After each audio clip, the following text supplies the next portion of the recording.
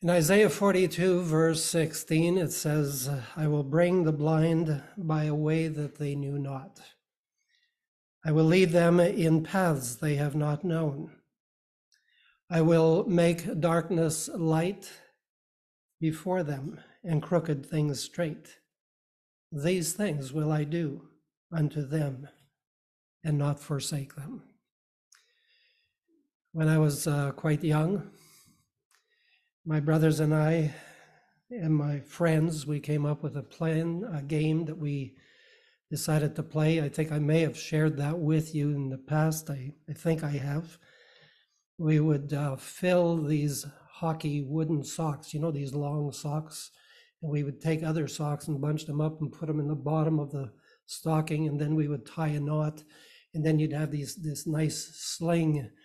And what we would do is we would go in our basement at my parents' place, and we'd take pieces of cardboard and we'd seal all the windows really tightly and whatever, so that there was no trace of light anywhere. And then one of us, we'd all go into our different corners in the basement, and one of us would flick the light, and it was pitch black. It was so dark, and I remember because you could put your hand right in front of you and you couldn't see a thing. And then we would go on the prowl. We'd start sneaking around, seeking, listening. You could hear just a footstep or something, somebody shuffling along, and we would get closer and closer, try to get closer. Meanwhile, somebody's probably doing the same thing to you. and once we sensed there was somebody near enough, we would just start swinging and banging each other and hitting each other with these crazy weapons of ours, weapons of mass destruction. And whoever managed to survive to the end without being hit, well, of course, that was the winner. We thought it was great fun. We just did this. We did it for hours on end. And of course, on the odd occasion, somebody would end up with being hit in an eye, or walk into the telepost in the center of the room and get a bloody nose or something. But we all thought it was all worth the price. Haven't you all played blind games sometime in your life? Maybe pin the tail on a donkey or something of that nature. I'm sure we've all been blindfolded once or twice in our lives, and we kind of like to play the game and see what's it like, to be completely blind, can't see a single thing.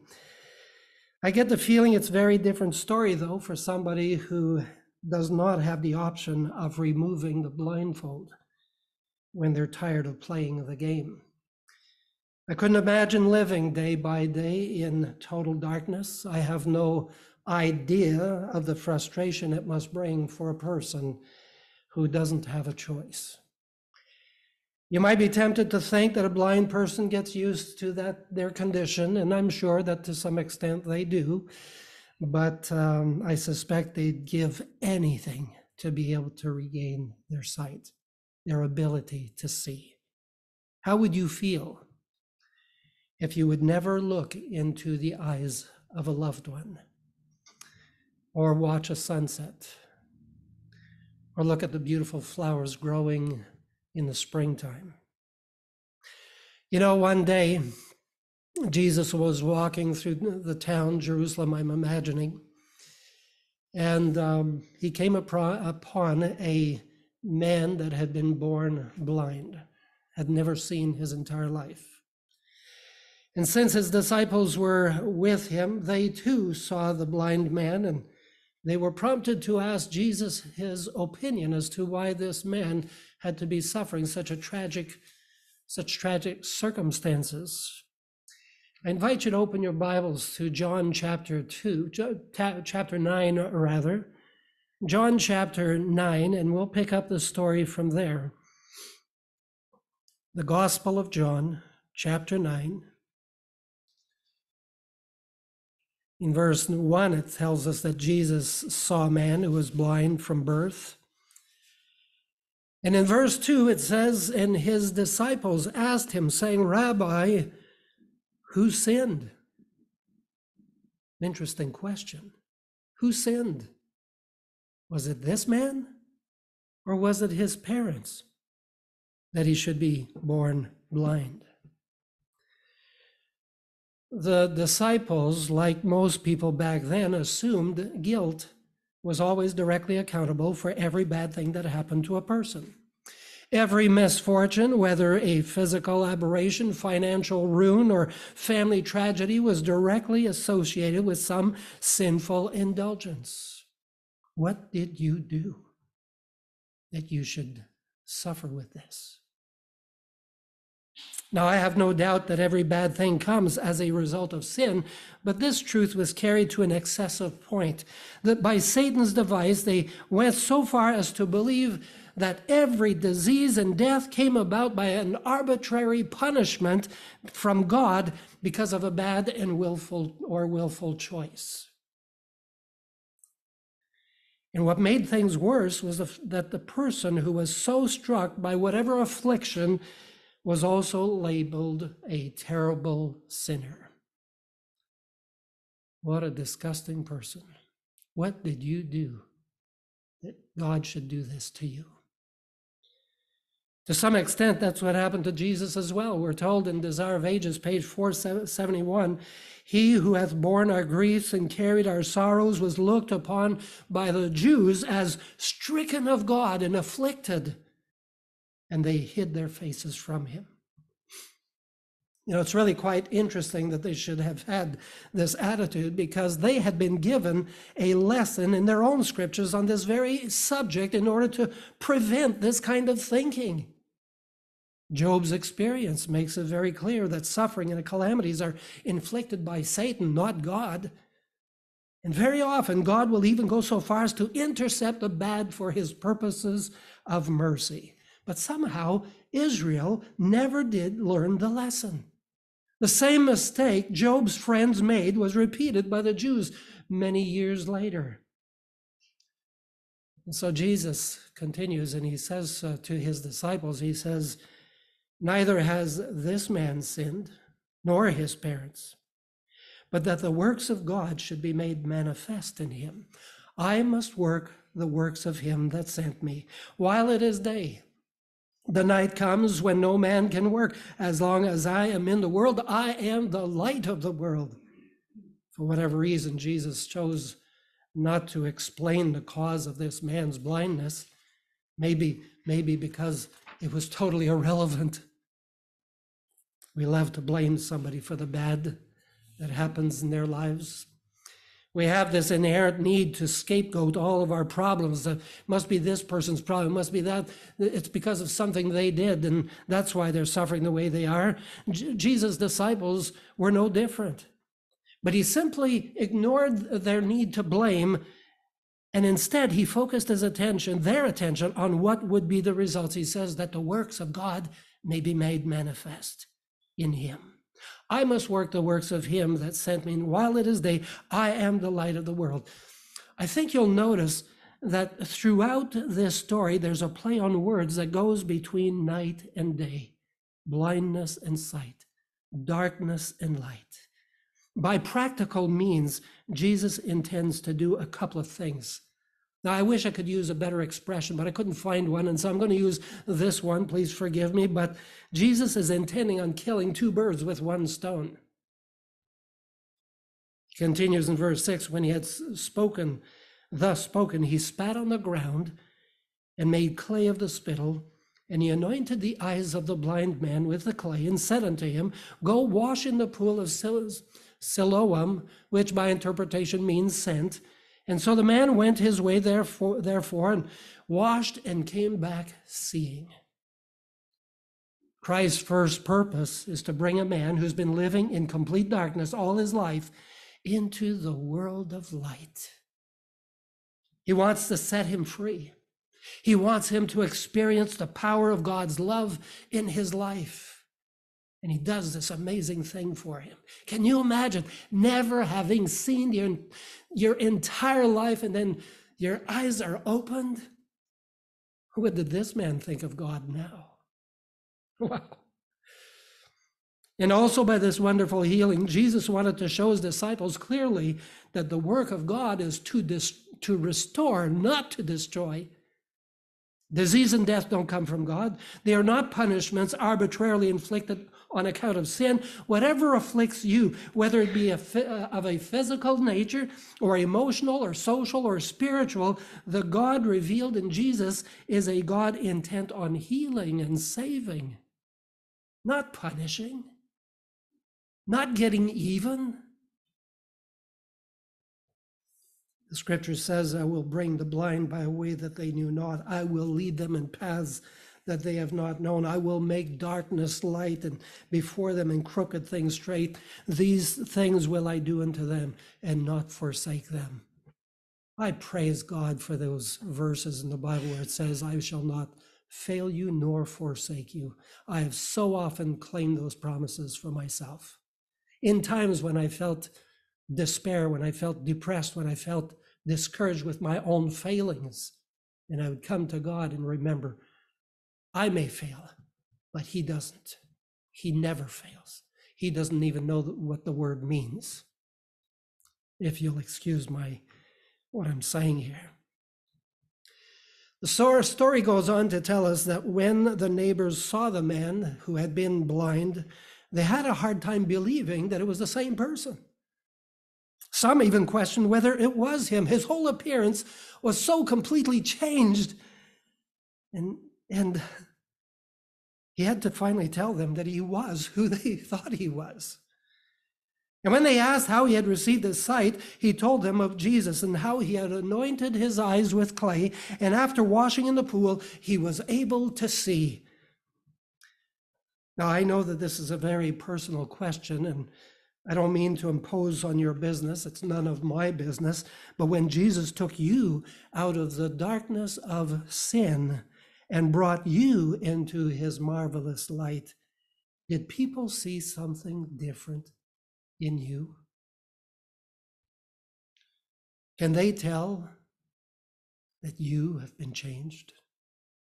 Did you take the opportunity to tell them about Jesus and how incredible he is?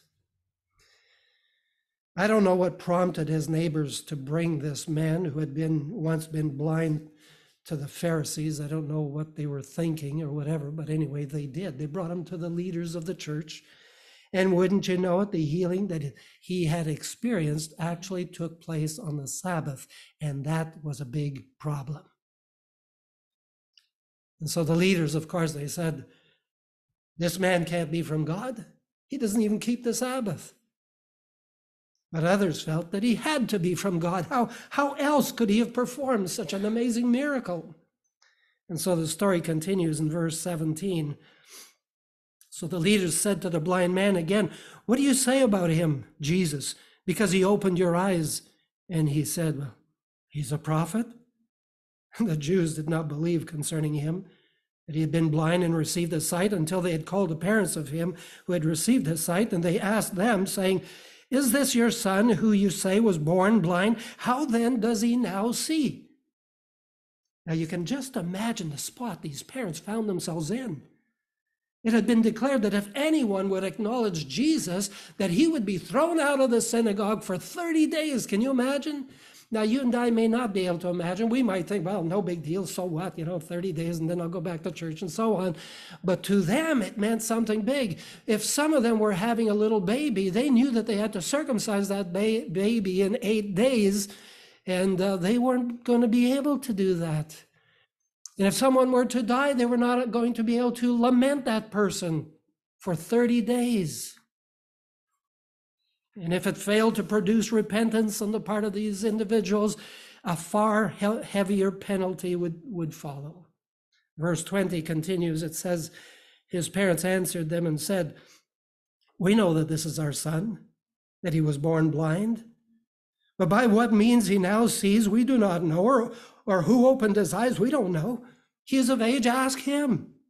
He'll speak for himself.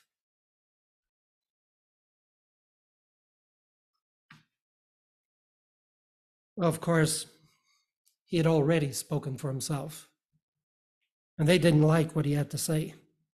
They wanted something to condemn Jesus with, not proof of his divinity. Nevertheless, the Bible says that they drilled him yet again. In verse 24, it says, then again called they the man that was blind and said unto him, give God praise. We know that this man is a sinner. And I just love the way the man who used to be blind responded to them. And he says, well, whether he is a sinner or not, I don't know. All I know is that I was blind and today I see.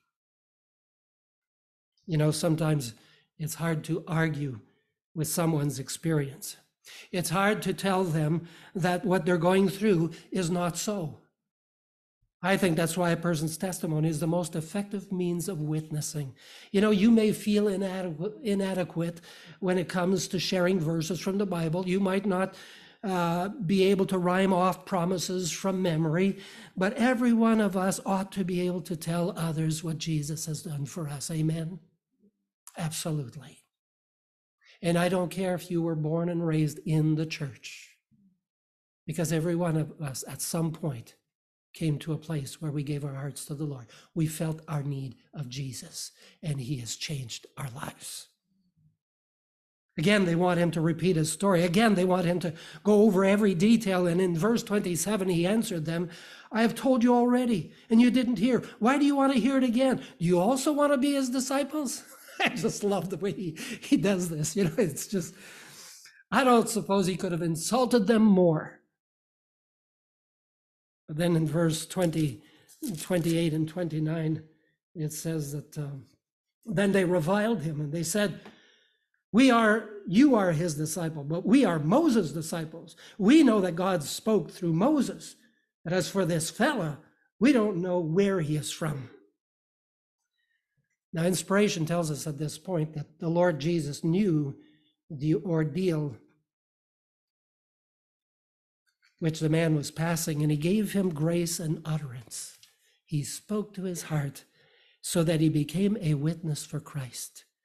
He answered the Pharisees by words that were a cutting rebuke to his questioners. They claimed to be the expositors of Scripture, the religious guides of the nation, and yet here was one performing miracles, and they were confessedly ignorant as to the source of his power and as to his character and claims. You remember what Jesus said at one time back in Luke 12, verses 1 and 11, or 11 and 12, he said, and when they bring you into the synagogues and unto magistrates and powers, take no thought how or what thing you shall answer or what you shall say, for the Holy Spirit shall teach you in the same hour what you ought to say. Folks, I believe that that's precisely what happened to this man. And watch as he blows them completely out of the water with logic and eloquence. If you go to verse 30, the man answered and said to them, well, this is a marvelous thing, that you don't know where he's from, and yet he has opened my eyes. Now we know that God does not hear sinners, but if anyone is a worshiper of God and does his will, he hears him. And since the world began, it has been unheard of that anyone opened the eyes of one who was born blind. It makes no sense. If he was able to do this, surely to goodness. If this man were not from God, he says in verse 33, he could do nothing. And so he met them on their own ground. They couldn't argue with his reasoning. And we're told that the Pharisees were astonished and they held their peace, spellbound by his pointed, determined words. For a few moments, there was nothing but silence. But once they regained their composure, they apparently wrapped their robes around themselves. They shook off the dust off their feet and hurled denunciations against the man. You were altogether born in sins, and you dare teach us? And right then and there, they excommunicated the man. Folks, your testimony will always have one of two reactions. Either people are going to love you or they're going to hate you. They will either be drawn to God's message of salvation or they'll resist the Holy Spirit and walk away. Either they will welcome the light or crawl back in the dark where they came from. And that's what happened to these men toward Jesus. The Bible says that in Jesus, in him was life, and the life was the light of men. The light shone in a dark place, and the darkness did not comprehend it. You know, some time ago, there was a major blackout in New York City.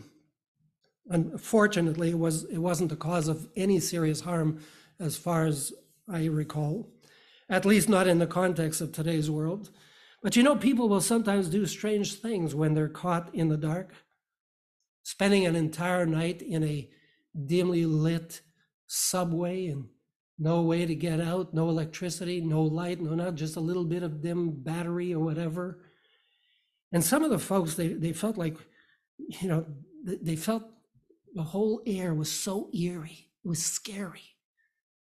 It was a scary ordeal. And yet when you take the time to think about it, it's a perfect illustration of the world that we live in, a world dark in sin. There was a time when you and I were blinded by sin. Strangely enough, though, we were pretty comfortable in our blindness, maybe because, well, it's all we ever knew. But one day, Jesus came into our lives, and our eyes were opened. Now he wants us to share that light with everyone who will receive it. What do you say?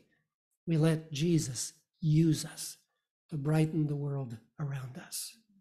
Remember the joy that you felt when you first gave your heart to him.